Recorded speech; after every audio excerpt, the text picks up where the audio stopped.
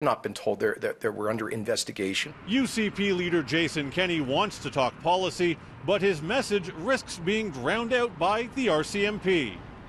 It's pursuing voter fraud allegations of wrongdoing during the 2017 leadership campaign. And according to this Maclean's report, that now includes the RCMP wanting to question some of Kenney's team.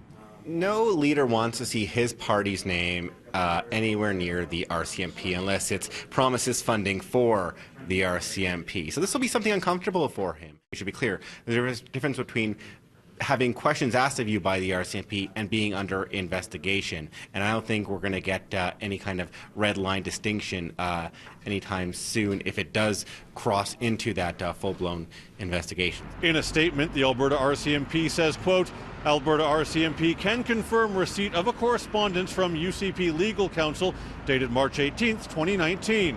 Only in the event that an investigation results in the laying of criminal charges would the RCMP confirm its investigation, the nature of any charges laid, and the identity of the individual or individuals involved. Of course, I've been clear all along that we'd assist with it, providing any information, and that includes me. I have not been contacted personally by them or asked for an interview, but I would happily comply if I was.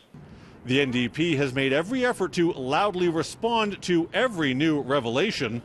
Jason Kenney was demanded by Notley to release every document related to this, and Sarah Hoffman was told him he should release a sworn statement. Those aren't things. Let's be reasonable. I mean, but they don't want to be reasonable. They're not asking him to do things they expect him to do. They're asking him to do things that sound good. But whether any investigation leads to charges or this simply fizzles out, there's a chance the damage could be done.